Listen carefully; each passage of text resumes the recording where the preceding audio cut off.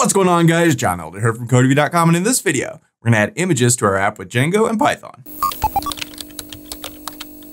All right, guys, like I said, in this video, we're gonna add images to our venues. But before we get started, if you like this video and want to see more like it, be sure to smash the like button below, subscribe to the channel, give me a thumbs up for the YouTube algorithm, and check out Codemy.com, where I have dozens of courses with hundreds of videos that teach you to code. Use coupon code YouTube1 to get $30 off memberships. All my courses, videos, and books for one-time fee of just $49, which is insanely cheap and going up very soon. Check the video from a couple of days ago. We're tripling the price of membership in the new year. If you want to get the cheap price now, you just have a few days to take advantage of this. So I definitely recommend you do that now. If you want details, you can watch the video from a couple of days ago, big announcement video on the channel. Okay, so like I said, in this video, we're gonna add the ability to add an image to our venue. So we have a venue. Those venues might wanna have a picture of themselves. And right here, I've just got it sort of listed here on the screen. We'll make it look nicer later on. In this video, I just wanna set the stage to start to actually upload and save them to our app and do all that stuff. So that's what we're gonna do in this video. So you can see if we come over here to add venue, now we have this thing where we can pick a picture and it pops it in there, and then we can submit this. And that's what we're gonna look at in this video. So let's head back over to our code. I'm using the Sublime Text Editor and the Git Bash terminal as always. And as always, you can find a link to the code in the pinned comment section below, as well as a link to the playlist with all the other Django videos in this series. So check that out if you haven't so far. So there's a lot of moving parts to this, and this is gonna take a little while to do. So let's just jump right in here. And let's head over to our original directory in our Settings.py file. Now, when we started this, Django 3 had just come out, and Django 3 has this path lib. And in the past, we've used OS. So we could still use OS, so I'm just gonna do that now. I'm gonna import OS. That'll make this a lot easier than dealing with this new path lib thing. Even though now we're in version 4 of Django, we could still just do this import OS thing. So let's come down here to the bottom of our screen here.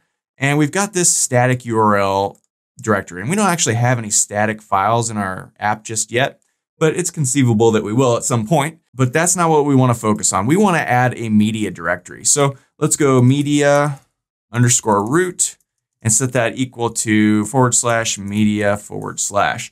And think of images as media files. We're going to upload them to our app itself. We're not going to upload them to a database. Now, normally, you don't generally save images in a database. In fact, most databases that are hosted online won't even let you do it. So if you try to upload an image to a Heroku database, it'll let you, but then at the end of the day, it'll purge out all those images and delete them. So generally what you do is you save those files somewhere else. And then in the database, you save the location of the image, the URL, right? So you're saving text in the database, not the image itself.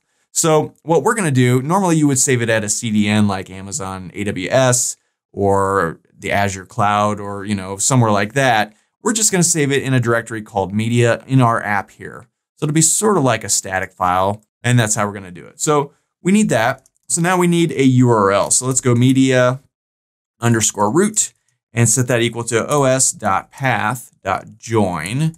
And we wanna join the base_directory and set that equal to media.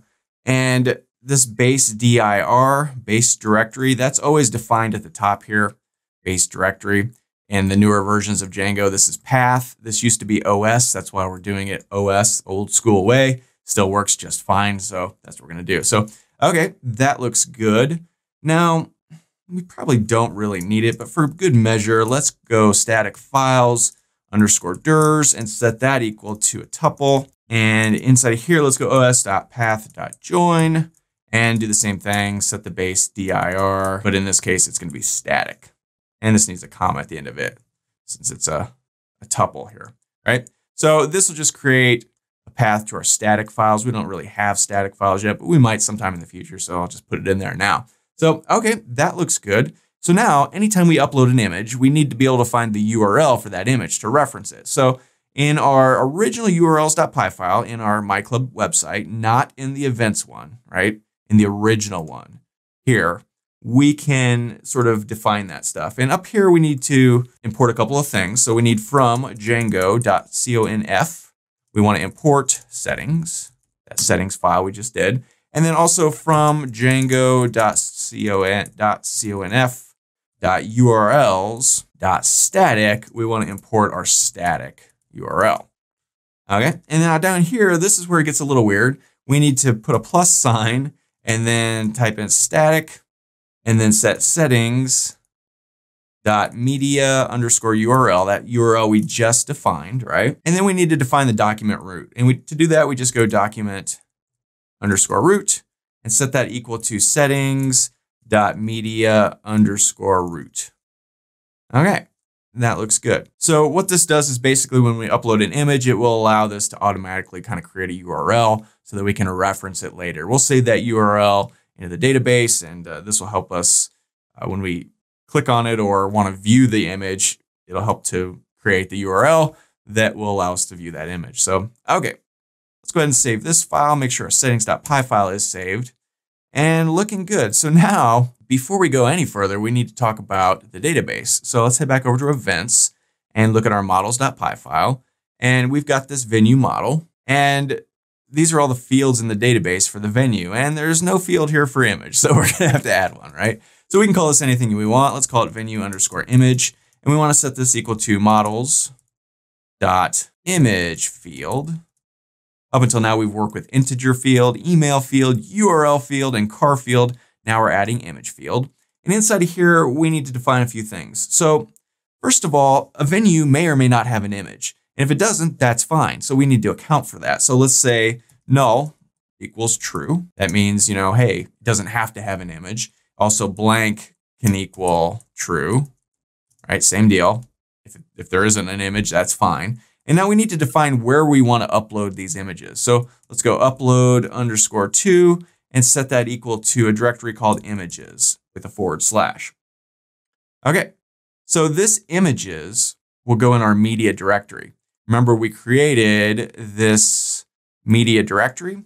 You'll see over here, there is no media directory in all of our files over here, but as soon as we upload an image, it will be created automatically. And inside that media file, there'll be a subdirectory called images where all of our images will be saved, right? So, okay, that's cool. Now, this is obviously a major change to the database, so we're gonna have to make a migration and push the migration. But we're dealing with images here, and we also need a library to deal with the images. And for that, we're gonna use Pillow. Now, if we run pip freeze from our terminal, I'm in my MyClub website directory, I've got my virtual environment turned on, we can see we've already got Pillow. So we must have done something in a past video to where we needed Pillow. If you didn't for some reason, you need to install it. That's just pip install Pillow.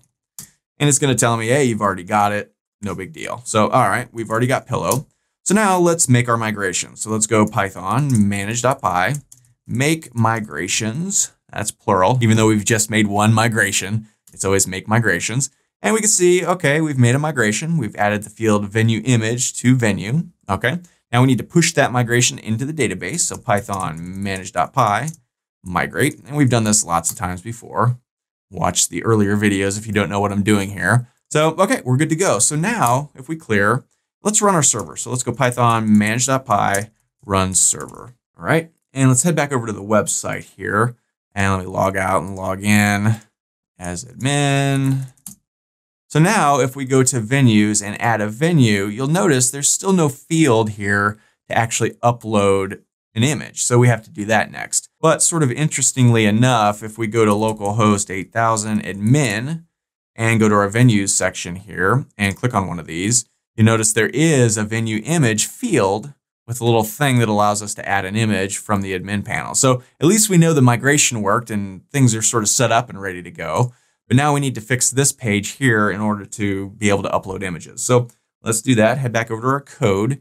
And there's a couple of things we're going to need to do. First, we need to go over to our events, templates, events, add venue page. And this is the actual form right here. And we're using a Django form here, so we don't see the actual form. But this form action and method post, we need to add something else here too. We need to add an encryption type. So enctype, set that equal to, and this is going to be multipart /form-data.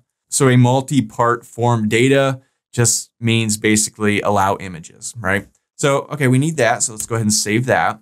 Now we need to go to our Forms.py file. Here it is. And let's come down here to our VenueForm. There it is. And we need to add the field that we just created, the migration form. And what was that called again? Venue_image. So we could just copy this, boom, pop that back in. That looks good. Now, we can come down here, and for a label, we can, add that in there. We don't want a label for it. So, okay, that looks good. And then down here for widgets, we're going to leave this alone. We don't really want to define a widget for this and do the classes. We're just going to take the default thing for now. We might play around with this later. So, okay, that looks good. And let's head back over to the website and see what that did. Boom, now we have this thing. So if we go over to our Views.py file, and I'm going to search for add_venue, and this is our add venue function, you'll see here's our form. And this is the thing we're submitting from the website, request.Post. Well, we're also now dealing with files, image files, right? So in addition to request.Post, we also need to deal with request.Files, right? So that's really all we need to do there. So let's go ahead and save this, head back over to the website, give this one more try. So let's go to venues, add venue, and Vegas Pool 2, 123 Pool Street, 89137, phone number 111-222-3333, pool.com, na@na.com, whatever. And now let's try and add a picture. There it is. Click submit. All right, that looks good. We come back here, hit reload. We see Vegas Pool 2. Now when we click here, we see sure enough, aha, we've got this pool image. We can click on it. This is the pool. So, all right. Okay, so that looks good. But if we come back here to venues and all venues and go to last here and click on Vegas Pool 2, still no image because we need to now edit this page to allow for images. So let's head back over to our code. Super easy. And see, what do we need? We want templates, events, and probably show venue. Yep, there it is, show venue. And we can come down here to the bottom, and underneath here, I'm going to put a line break. And let's create an if statement. Because you remember, if venue.venue_image. Not all venues will have an image. So we don't want to put an image on everything. It'll just show a broken link, right? So let's test to make sure that it has an image, and that's just going to be venue.venueImage. And let's go ahead and end our if. So now inside of here, let's look and see what this is. So let's go venue.venue_image. You'll remember we're not saving the image to the database, and this is what this is. This is a database field right here. We're saving the location of the image to the database. So that's very different. Let's go ahead and save this, head back over here, hit refresh, and you'll see, images/pool, and then the name of the file that's been created. So that's cool, but we really want the URL, the exact URL. So we can go .url here, same thing, come back here, hit reload. Now we get a /. We're on localhost, so we get a /. If you uploaded this to an actual web server, you'd have probably an absolute path here. But okay, that's all we need. Now we can create an image tag for this thing. So image tag is just img src. This is pure HTML. And that's it. So if we go ahead and save this, head back over here, hit refresh, boom, we've got this image. And it's a big one. So we can play around with this. We can make it smaller if we want, bigger, whatever we want. Let's go width equals, 500 or so, just to make it a little smaller, just for fun. And there we go. So that's all there is to it. That's all there is to it. There was a lot of steps there, but a couple of configuration things in our settings.py file. We added a quick URL, modified our form for encoding multi-part form data, tweaked the form itself, migrated the database. Yeah, that was a lot. We flew through that kind of quickly, but yeah, there we go. So this is just one thing, venues. Obviously, you could do the same thing for events. You could do the same thing for profiles. You could do the same thing. Anytime you want to add images to your app, you could do it this way. Maybe in Django 4, there's a better way to do it with the new path system that they introduced in Django 3. I'll look into it, but for now, this works just fine, even with Django 4 or Django 3 or Django 2. So I suggest doing it this way, at least for now. And yeah, that's all there is to it. So that's all for this video. If you'd like to, be sure to smash the like button below, subscribe to the channel, give me a thumbs up for the YouTube algorithm, and check out Codemy.com where you can use coupon code YouTube1 to get $30 off memberships. The page is $49 to access all my courses, over 47 courses, hundreds of videos, and the PDFs of all my best-selling coding books. Join over 150,000 students learning to code just like you. My name is John Elder from Codemy.com, and I'll see you in the next video.